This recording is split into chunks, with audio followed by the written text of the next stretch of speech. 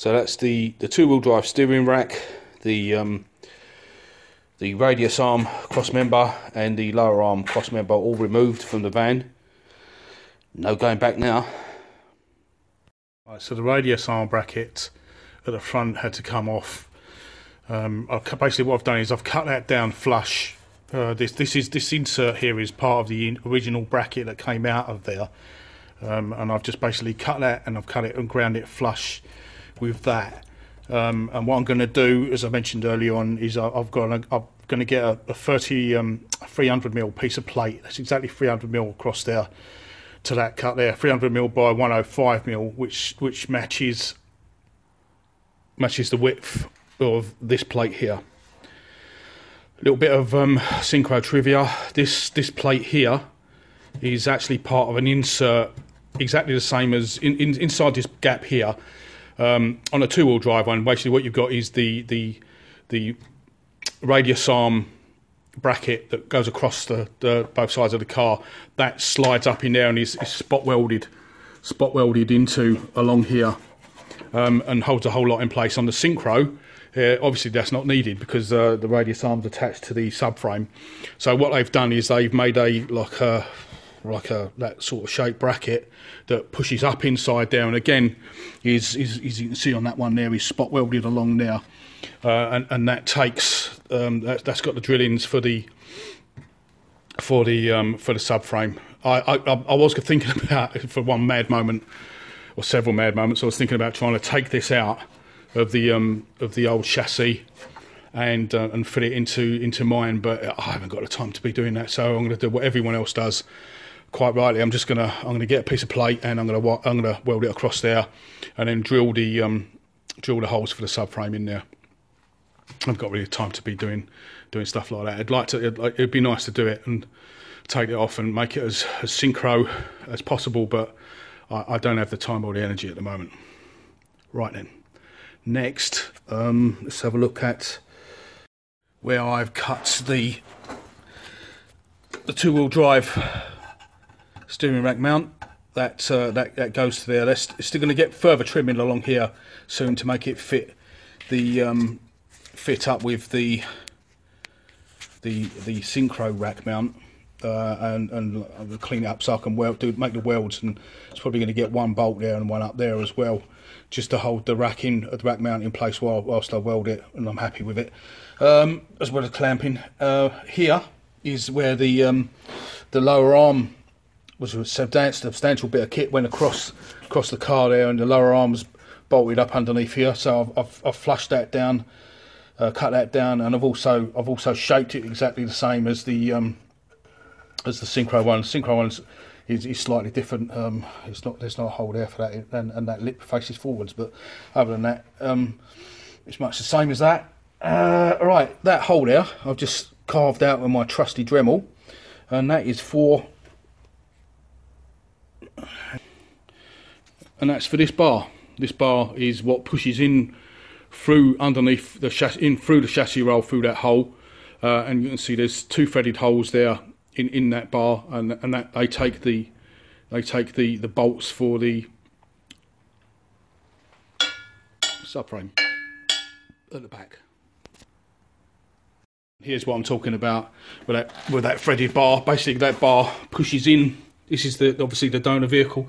There's the original little hole there where the bar pushed up through, and so the bar comes up through there and gives you a threaded portion on either of those holes to mount the rear end of the subframe.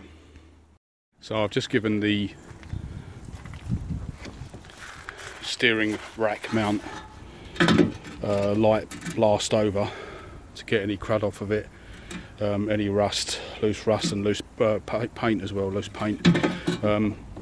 Yeah, I'll treat any bits of rust and paint it up. The way I'm going to fit it is I'm going to stick a couple of bolts in each end. I know some people just bolt these up.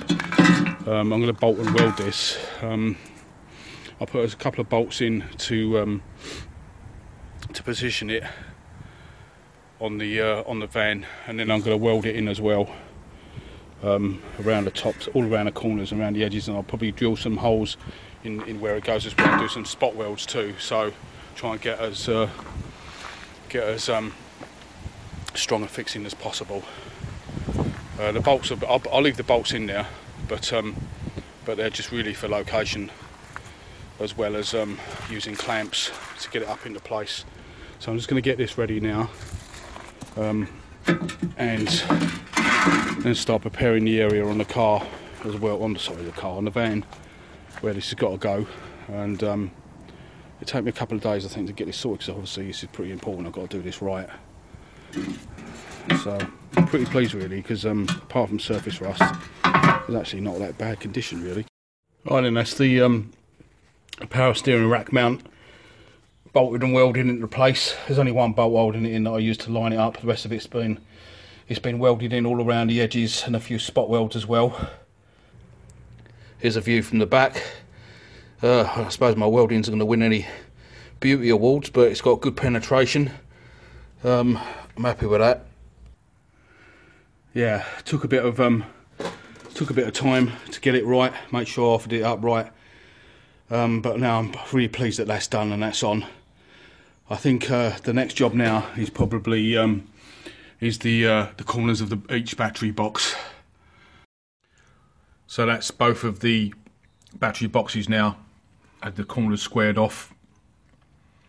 What I've done with them, I've kept them quite modest as it goes really. They're probably not as big as the ones that are on the donor vehicle, mainly because I use both of these boxes. They've both got batteries in, big batteries as well. A couple of 75 amp hours that are being connected up in parallel. So they both only just about fit in those battery boxes. So to go any bigger might cause me some problems, but they're fine as they are. I've been using big wheels anyway, and I've never had any problems with the two-wheel drive setup and configuration, which is a lot lower. They've never touched. So anyway, so that's them done now. So most of the front end of mods are all done now. You can obviously, like I said before, I've welded in the power steering rack mount. All I'm really waiting to do now is just to plate these over. But I'm waiting for some metal that I've ordered up to be delivered, so it's kind of a pain in the arse at the moment. Can't get that finished, but still plenty of other stuff to do. As you can see from what I've done already, is yesterday I gave it a blow over in Shutz all across the underneath now, so that's all protected. All looking Shutz-tastic. You can see there, actually, you can see where I've got those how I've joined those two batteries up. Did that a while ago. I had to take the two-wheel drive tank out to do that. So yeah, everything's all in place apart from those plates. Plenty of other things to do though. While I'm here, I'll start putting in the coolant lines, accelerator cable, additional wiring looms for the diff locks and whatever else that goes to the back, and some other stuff that I've got to put in for got to run a line for the VSS signal for the Subaru mower up to the front, where I've got a reader for the vehicle speed signal from it comes out the back of the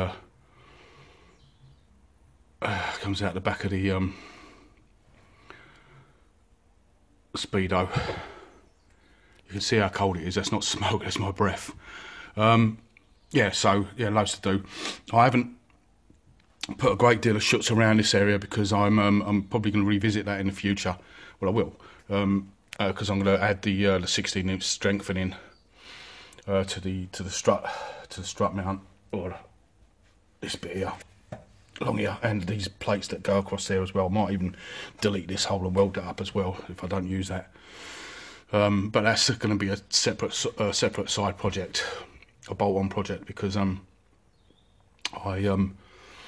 still haven't been able to get that stuff off of the donor vehicle. It's going to take a long time. It's going to be a separate project, as I say. So anyway, there's lots of other stuff to do, which is just as well really, because I need to keep warm because it's bloody freezing in here. talk to you later.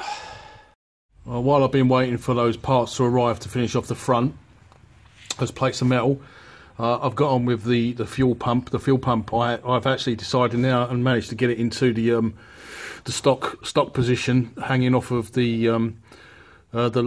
the bottom of the left tank strap. It probably just drops down about ½ inch more than the standard one, so it's not particularly hanging out vulnerable in the way. So I'm pretty pleased with that. Right, as you can see, I've put the fuel filter above the top of the gearbox there, next to the cross member attached to the floor. I didn't want it in the engine bay. It's going to clutter things up too much. I want as least amount of extra stuff in the engine bay as possible, really. It's easy enough to service it there as well, so because it is a service item. Okay, so from there that goes. The cable's clipped up to the floor and goes through that aperture there, through to the engine bay. I've also sleeved it with with electrical conduit at the moment, which still does the same job really, just to stop it from rubbing on anything, because this that braided hose can really chafe through things if it gets the chance. So yeah, that's that. Then the feed comes up through here, connects onto the inlet there. Then the return hose comes down, and that connects up to, well, that transitions onto a low pressure hose, push fit hose. This has got to be fixed up. Yeah, I've just got this up here for leak testing, just checking it all. But that'll be clipped to the firewall down the bottom there.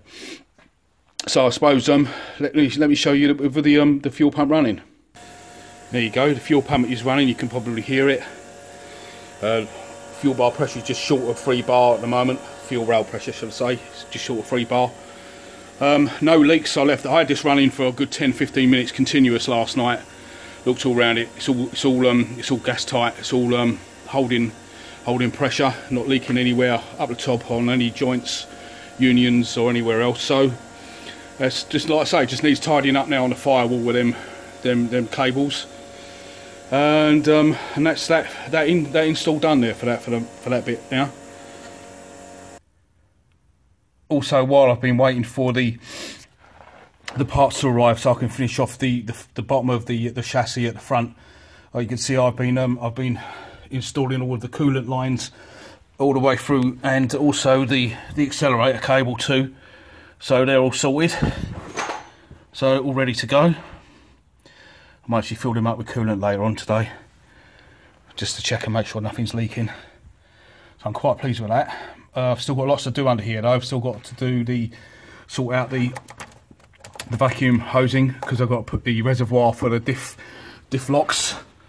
That's got a mount underneath, and I've also got some additional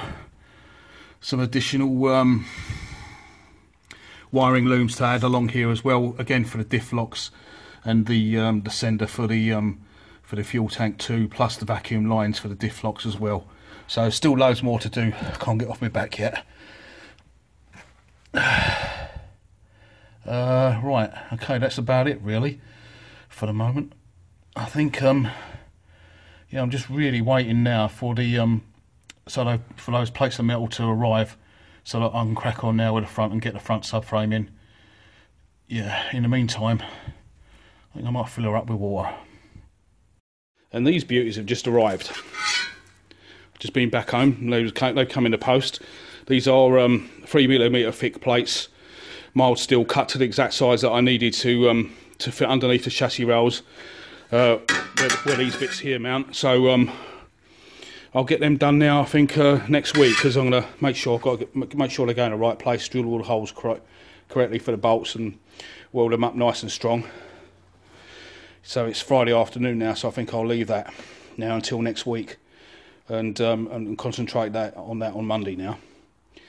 Okay, great. More to come in the next videos. This one's getting a bit long now, so I'll stop this video now, and carry on next week with the front subframe install, and probably the gear linkage as well. That's got to go in with loads of other things too. See you later.